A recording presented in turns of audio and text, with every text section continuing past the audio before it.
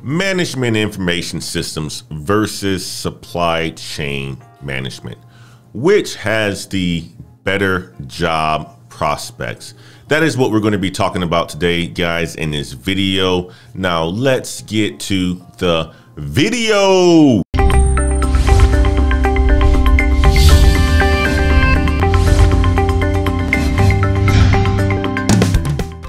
What is up, ladder climbers? This is Antoine Wade, and in today's video, we are going to be talking about the job prospects between management information systems and supply chain management. Which has the better job prospects, guys? Welcome back to the Black Hat channel, where we talk about all things related to the skill development in the IT sector. Now, before we get to the video, do me a stone cold favor and stomp that like button, as it helps us grow the channel. Now let's jump right into this video. So let me just give you guys a quick definition between both.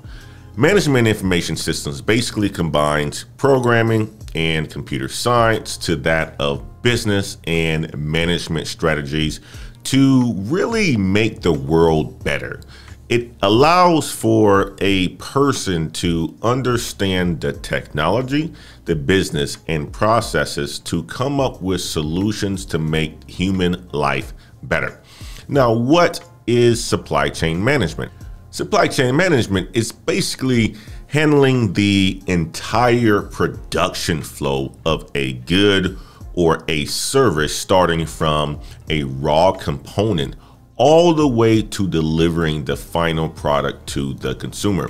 And a company creates a network of suppliers. So think about it, like you talk about supply chain. So think about like a link, and it's a network that moves the product along from the suppliers of raw materials to those in the organizations that deal with the users directly.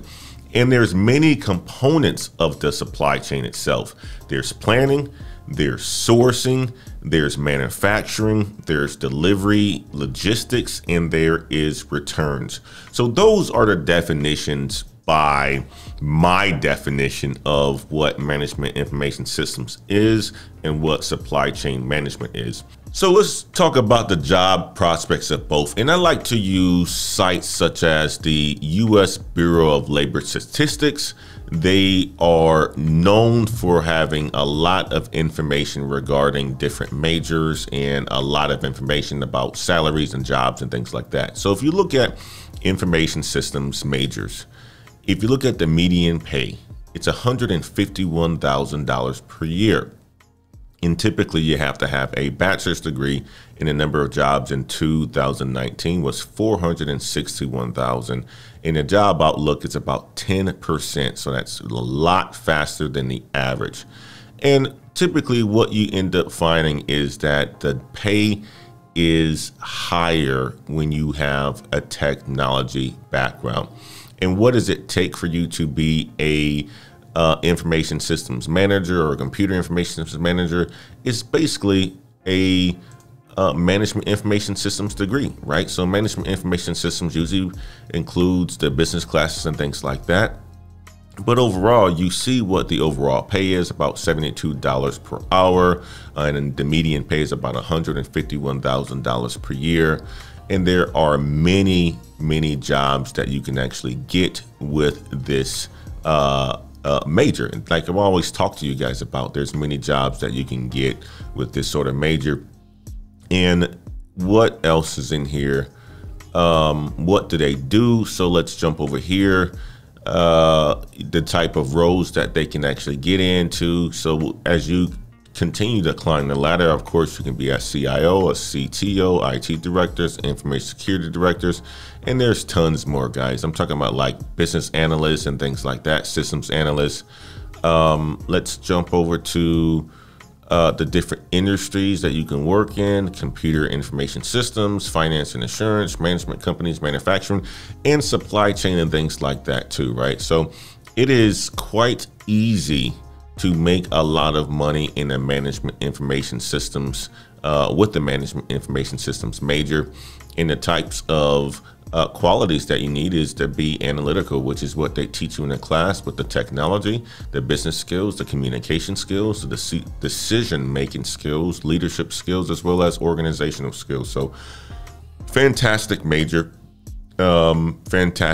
which I absolutely love. And let's look at the job outlook. Let's go here. The job outlook, guys, it's insane. 10% or higher, right? So I mean, like, this is US News. This is the Bureau of Labor Statistics, and they're telling you guys that, you know, being in IT, being in management information systems majors, is going to get you paid. And what are some of the similar occupations that you can have? Well, of course, these are the types of different roles that you can get into, right? And we've talked about those in prior videos, but computer information research scientists, computer hardware engineers, you know, computer programmers, computer systems analysts, database administrators. You can, that's the thing about a management information system degree, guys, is that it's so flexible to where you can go just about any single route that you choose. Whatever you have an interest in, that you can really dive deep into that interest and niche down and make a lot of money. Now let's talk about supply chain management degrees, guys. So now let's talk about supply chain management degrees in the job outlook there. As a supply chain management major, you can make a lot of money as well too. The Bureau of Labor Statistics shows that the median pay for somebody who is a logistician, which is a person that analyzes and coordinates the organization's supply chain, the median pay is about $76,000 per year. So obviously you can see that management information systems majors work or are paid more, at least from a median pay perspective. This requires a bachelor's degree as well. So the job outlook isn't as high as what you see in for management information systems majors, and the employment isn't as high either.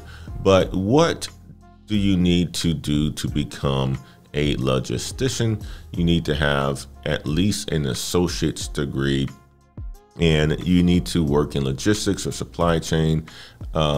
Majority of the programs, or the majority of the jobs that you can get to become or work in the supply chain, you're going to need a bachelor's degree.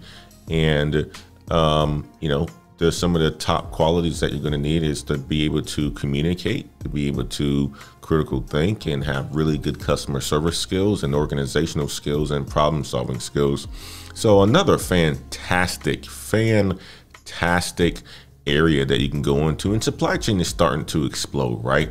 For some reason, the Bureau of Labor Statistics is only showing the logisticians, right? But there's other roles that you can get in supply chain, such as becoming a planner, working in procurement, that allows for you to make more money. That I don't think that's taken in consideration of this. So actually it is, because it's talking about managing the product's life cycle. So I think they encompass it all, right? That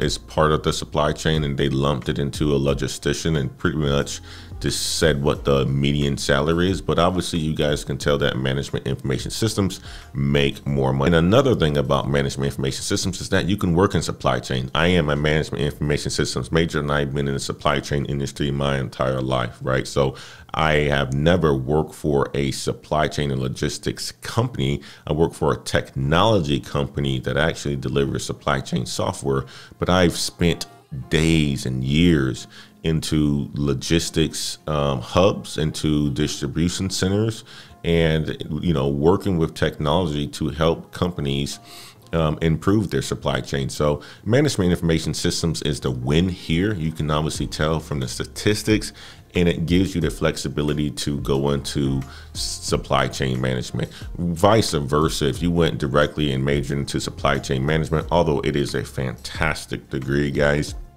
what you're gonna find is that you're pretty much not gonna be able to get into technology unless you get a master's degree or something like that, or unless you self-teach yourself, guys. So, you know, when I think about IT degrees or STEM degrees and things like that, try to have something that focuses around technology. Is going to pay you more, and you can go multiple ways, and management information systems allows you to do just that, guys. I hope you have enjoyed the video. Leave me a comment on any of these points or these topics, and as you know, I will respond. That helps this channel grow, guys. Also, if you haven't subscribed yet to this channel, do me a favor, hit that subscribe button, hit that notification bell to be alerted when I drop that new content.